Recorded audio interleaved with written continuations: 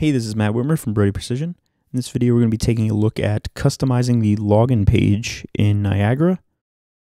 And specifically, we're going to be looking at after Niagara 410U4 and after 412. Niagara made some security changes with these releases and above for how files are accessed from the login page. So you need to take a couple things in mind now that you didn't before, and we're going to go over those as well as just the general customization of the login page. So after 410U4 and 412U1, the login page no longer has access to your station's files. So previously the method would have been drag an image into your file section of your station, link that up, and have that displayed on your login page. Now, your login page doesn't have access to any of the files that are in your station. The files have to live in the protected station home. This is one level above what your files that are in the station are at. And I'll show you what that looks like actually here in a moment. And you can access this via the file transfer client or Windows Explorer, depending on if you're using a supervisor or a Jace. The other thing to make note of is this is a breaking change. So if you upgrade any stations to these versions and you had your login page customized previously, you'll see a red box on your login page saying that the image couldn't be loaded. And this is the reason why, and I'll give you an example of that here in a bit as well. So what is the protected station home? Your regular station home is going to be from just a regular file perspective. You know, if you're using Windows File Explorer, it's going to be your station name and then the shared folder underneath the station. And when we're in Niagara, our org representation of that is just going to be file and then a tick. The protected station home is just this station directory. And the org representation of that is our file and then 2 ticks. Tridium recommends that we actually create an additional folder underneath our protected station home called public. And we put all of our files in there. So just a visual representation, because I know it's a little bit easier for me to wrap my head around it this way. I'm in my daemon home of my 412 install, and I'm just in the directory for the station that I'm talking about. This directory is going to be our protected station home, and then our normal station home is going to be the shared directory underneath. That's what all of the files in there are what we typically see in the file section of the station. And then this public folder is a new folder that I created that is going to be where we keep our assets, our protected station assets, if you want to call it that. So where the logo is going to live, and if you're doing any CSS customization that we'll talk about in a minute, that will go in there as well. So what kind of customizations can we do if we just look at this login customization broadly? We can change the logo. That's as simple as adding in an org slot on your web service and naming it logo, and then you link that org slot to your file, keeping in mind that you need to use your protected station home to do that. So you're going to do file and then 2 ticks and then your file name. You're not going to be able to use the typical file picker for that, so just keep that in mind. And then if you want to change the styling of the login page, you also have that ability.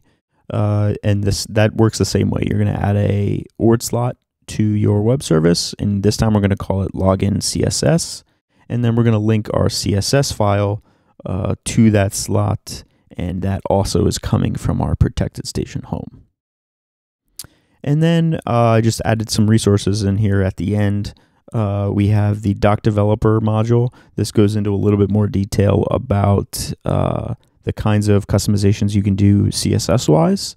And if you're not familiar, opening up this module URL, when you're in Niagara, if you just do a Control-L, and then you can paste this URL in, and it'll take you to the right place. Otherwise, you can just open up doc developer documentation and find it in there. And then there's also this write-up that Tridium did on customization, specifically related to the kinds of things that we're talking about right now. That's also helpful. So now let's jump into Niagara and take a look at what we're talking about. Okay, so I'm in Niagara. I'm in my logged into my station, and I just want to show you the way that we would have done this previously. I'm in my web service, and you can see I have this logo slot, and I'm just linking it to a PNG that I've got underneath my files here, px, images, and then I've got this splash.png. This is the previous way that would have been done, and I'm just assuming that you upgraded to 4.12 like I did and found this issue, and this is how it'll come up for you. You'll go into your station, and you'll just see this custom logo with a broken image at the top. And then you've got to do a little bit of research. Well, what happened? This was working before I upgraded, now it's broken. What's the deal? And as we talked about, that's because we need to use this protected station home. All right, and now we're going to fix that by moving this file into our protected station home. So if I pull up Windows Explorer, and you can see I'm in my daemon home. If I go into my stations, and this is our protected station home, and I created this public directory, and I have this login logo that I want to use instead of the splash, actually. So what I'm going to do here is, first thing is I'm going to do another tick. I'll make this public. And then I already forget what the name of that was. I'm going to call it login logo. Login logo.png. Save. And an important thing to make note of is when you make these changes, you have to reset your web server. Your initial thought might be, okay, I go to the web service, right-click actions. Not there.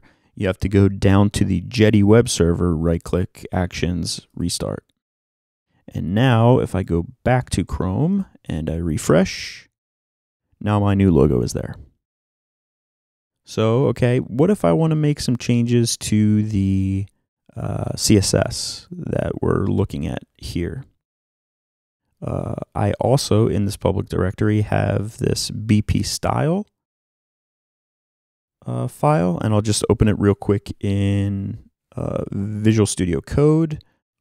If you're not familiar, it's just a text editor that has a lot of functionality for doing this kind of code writing. So very, very simple set of styling tweaks that I'm doing here.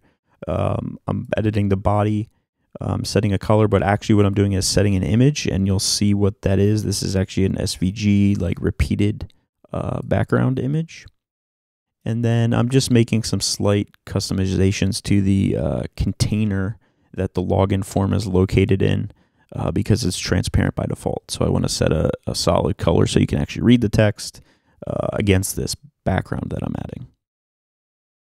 So we'll go back into our web service property sheet, and now I'm going to add in the slot.